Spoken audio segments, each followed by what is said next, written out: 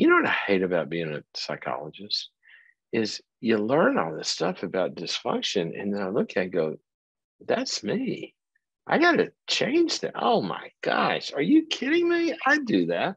Anyway, it's kind of a problem with this kind of work, but it actually helps. This stuff helps, guys, we start to implement it. So, one of those ideas um, that I want to talk with you about for a moment is we always hear a couple of terms. When you get into these arenas, you always hear a couple of terms out there. One of them is self-talk. You need to change your self-talk. You ever heard that? Change how you talk to yourself. You're so hard on yourself. All this stuff about the voices in our heads. It's another way we hear it. That's one term we hear. Another term is critical voices, or the tapes in your head. That's what they used to say back when we had tapes. Now I guess it'd be the digital files in your head. So what do we do about that? Well, here's what we know. Here's what the research tells us, that basically in every arena in life, for example, if you look at some of the most research aspects of treatment for anxiety and depression and other ailments, PTSD and others, one of the most researched things that people can do that we know actually changes things is to change how you're talking to yourself. Another way of saying that is how you're thinking inside about yourself. Because sometimes those voices can be critical, scary, limiting, failure oriented, paralyzing, and a bunch of other crap that we don't want living in our heads. And yet we just kind of keep it playing in our heads all the time. You know why? Because it's automatic. And that's what the research shows, that it's like music. You get in the elevator. Well, you didn't push the button, but it's playing anyway. Well, in the elevator in your head, the music that's playing, unless proactively we're doing something to change that, automatically is going to, if there is stress involved, and that's a key component, if there is stress involved, there's chemistry working that's activating all this stuff. And it's like hitting play on the stereo, and all of a sudden, oh, you're going to you can't do that. Last time you did that, it didn't turn out well. They're going to be bad.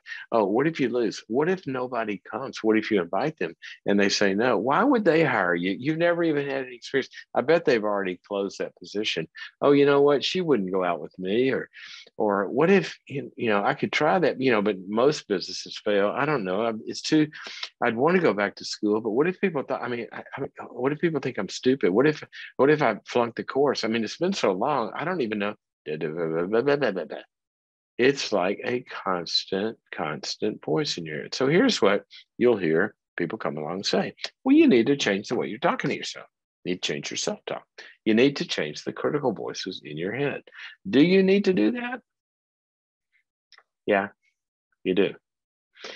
Because one of my favorite verses says, as a person thinks in their heart, which means internally, so are you. That's what the Bible says.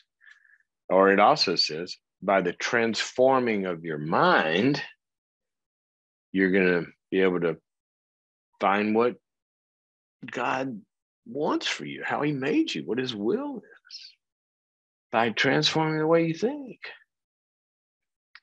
Remember that story where God sent the spies out to go look at the promised land? He said, look, now translate this into your life. Translate this into your life. I've got a better relationship for you out there. I've got a new career step for you out there. I've got healing for you out there from this depression or this anxiety. I've got reaching a goal out there for you in your future. That's a promised land. I've got getting out of debt. Think of all the promised lands. And don't write me an angry email saying this is prosperity gospel. It's not. God tells us, he tells us that he wants to move us forward in all areas of our lives. Okay. So everybody's got some sort of hopefully a promised land in the next place problem you want to fix. Remember the story? He sent some folks out there to take a look over the fence. In other words, to look at what they don't have yet. See, a lot of times we're not going to get a life that we want until we can see it before it exists. It's called a vision. It's called a desire. It's called faith. It's called like creating. It's called improvement. It's called a goal. It's called a vision. Whatever you want to call it.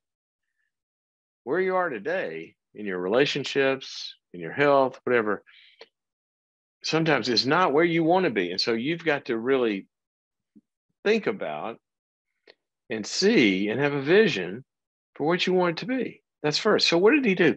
He sent the 12 folks out there to look over the fence. What is that? To get a vision of this promised land. So guess what happened? They go and they look at it. Oh, I could have a job that I want. Oh, I could have a better relationship. Oh, I could possibly go back and start to work on a degree. Oh, I could get a part-time thing and start to pay off some of this debt. Oh, I could. They're looking at it and they're seeing it. And here's what happened. 12 people looked at it, had the idea, had the vision. 10 of them had really bad voices in their head. Oh, the monster. Oh, there's too. No, we could never do that. Oh, we're too small. We're too stupid. The obstacles are too big. Oh, we could never do it. But there were two of them, and they ran back with their tail between the legs. And there were two of them, Joshua and Caleb. And they looked over that thing and said, hey, if God is with us, we can do this. Sure, there's obstacles. We can beat them. We can overcome this. They had a different voice in their head. So here's your task. Whatever your fence you're looking over to look at, and I want that in my life. And 10 voices are saying, but you can't pull that off. You're going to fail. You're too stupid. You've never done anything like that before, whatever those are. How do we get to being Joshua and Caleb in our head? Well, see, what a lot of the self-help books are going to tell you is that you have to start to do that for yourself. 100% absolutely true. We have to begin to think differently. And you do have some control of that. I remember when my oldest daughter, Olivia, was, she had, I can't remember what grade it was, like third grade, something like that. She had a pretty tough teacher, which was a great gift that she had. But she was tough. So Olivia, for a while, the night before, she started thinking about, oh no, what if I get called on? I got to have it, and she started to develop this little kind of, voices in her head, worry thing, and she couldn't go to sleep. So one night she goes, Daddy! And I said, Olivia, go to sleep. She goes, I can't sleep. So I go in the room and I go, what's the problem? She said, I can't sleep. What do I? And then she literally said, what do I need to think about to go to sleep? And I said, Olivia, here's what you do. Count some sheep. She goes, how do you count sheep? And I said, okay, so picture you got a bunch of sheep and there's a fence, okay? And watch them jump over and just keep counting them. Don't stop counting them. Don't ever stop. And don't worry about going to sleep. Just keep counting them. Just keep counting them. Just keep counting them. Just keep counting them. I promise you, if you don't stop counting them, I promise you, if you don't stop counting them, you'll go to sleep. Okay, night, Daddy. So I think I've solved the problem. 5 minutes later, Daddy! I go, what do you want now? So I go in there. I said, Olivia, what? She goes, my sheep keep crashing into the fence. I go, Olivia, they're your sheep. Make them jump over the fence. These are your sheep. She goes, but they keep. I said, Olivia, they're your sheep. Get them over the fence. Good night. So that she kind of learned how to make the. But the point is, they're our sheep. They're in our heads. Now, granted, sometimes they're so big in PTSD and other places, they do overwhelm us. And so sometimes when you tell people, Well, just you just need to talk to yourself better. Well, all of the other stuff is so much bigger than this feeble little whisper of the positive thought in their head that it gets wiped out and washed out and just destroyed. And they go, see, that doesn't work. Well, not really. It does work, but it's like a muscle. It's got to be built. Okay, so number one is yes, you have to do this. And yes, it's going to be hard. And yes, you have to keep doing it because what we're talking about is something called neuroplasticity, which is the development and the growth of new neurological patterns that only comes through, like any other muscle, repetition. And see, the reason those critical voices are so strong is you have repeated them so many times that, like water running out of a gutter onto a dirt yard, that it's going to keep going the same way. It digs a deeper and deeper rut. That's a neurological pattern in your head that has now become an automatic habit. I say habit, but it's an automatic firing, and it's deep and it's strong. Big deal. You know why? Because what we've learned through neuroscience and a bunch of other stuff is that it doesn't have to rule us. What we got to do is start a new path and keep doing it and keep doing it, just like the water, and keep doing it, keep doing it. Don't stop, keep doing it, and it gets deeper. But here's the problem.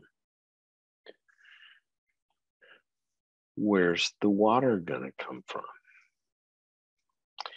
See, I really believe in changing your thinking. Obviously, I'm talking about it, right? But I also believe that in reality, there's no such thing as self-help in the purest sense of the word, because self-help always, in part, my ability to do things for myself, always in part, comes from having received a bunch of stuff from the outside. You didn't get those critical voices entirely from yourself. You got them because you've had critical voices in your life. Parents, grandparents, I don't know who it was for you, teachers, coaches, siblings, bad experiences, abuse. The outside world puts these tapes into your head, right? Now, some of it does come from some stuff inside of us, but a lot of it comes from how you've been treated. What's in your head? I'll never forget a little 5-year-old girl in my office one time. She knocked something over. And all of a sudden she goes, bad girl, bad girl, bad girl, bad girl. She didn't dream that up. That's what she had been taught. She had internalized that voice. So if the bad voices, a lot of them come from the outside, where are the good voices going to come from? From the outside. This is why, and then we'll go to some calls. This is why it's kind of 4 or 5 ingredients in changing these critical voices. Number one is change the critical voices. Olivia, they're your sheep. Okay. So as much control as you can take, and you only know how much control you can take, not when you stop taking control and give up, but when you're continuing to take control. And sometimes it gets overpowered, but you still continue. And you'll gain strength. Keep doing it. Write it down. Log it. Remind yourself. Keep doing it. Keep doing it. Keep doing it. Keep doing it. Keep doing it. Keep doing it. Keep doing it. Keep doing it. You're getting tired of hearing me, right? Well, at some point, your brain's going to get tired. Say, okay, I'll do it. And it's going to become automatic. Number one. Number two, when the loud ones come, ignore them. I'm not going to tell you to say stop them, because some of them are automatic and they're going to be playing in the background. I'm in an office right now. If somebody started vacuuming in the hallway, I couldn't turn it off, right? Well, maybe I could. I don't know. Not and stay here. But let's say there's some noise going on out there. I can't turn it off, but I can ignore it and keep talking to you and stay engaged. Well, when you stay engaged with what you're doing and you just ignore the noise, then it diminishes, and we know that it starts to go away. But the third thing is we want a lot of people around us and surrounding ourselves with the voices. I believe in you. We can make it into the promised land. We can do this. Don't listen to that. You can do it. I don't care what they said to you. It's not true. God don't make no junk. We love you. You can do it. It doesn't matter if you fail. We'll pick you up. Try it. I don't care if you screw it up. We'll do it again. I don't care if you don't do it right. We'll do it again. It doesn't. And you keep those, keep those, keep those. This is why when people go to 12-step groups, they finally get sober. They got new voices in their head. Everything we know from the research says that the stuff in our head is contagious. We get it, catch it. So if you're going to catch it anyway, a relationship is contagious. We know that. What are you going to catch? What kind of voices are you going to catch? You're going to listen to the ones, or are you going to stop those and put yourself in a circle with some people that think differently? That's when they really begin to change. And then you start to act on them, and you pour nitroglycerin on this thing. You start to act in accord with the positive voices and faith. And like Joshua said, we can conquer this land. Well, he wasn't a fantasy. He crossed the fence and went and did it. So there you go.